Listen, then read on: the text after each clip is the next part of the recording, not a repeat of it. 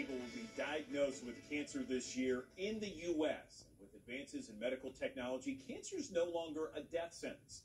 In my morning's Best Life report, I'm telling you some of the things you can do to prevent cancer. From what you eat, to what you do, to where you live, all of these things affect your chances of getting cancer. That's according to the American Cancer Society.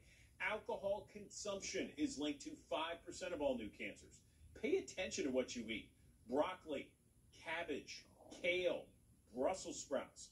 They all protect against DNA damage that turns cells cancerous. In some instances, they function even better than some of the anti-cancer drugs we are using right now. The World Health Organization warns that daily consumption of even one hot dog or a few strips of bacon increases cancer risk by 18%. Where you live may also play a role in the risk. A new study out of Hong Kong suggests heavy air pollution is associated with increased risk for breast, liver, and pancreatic cancer.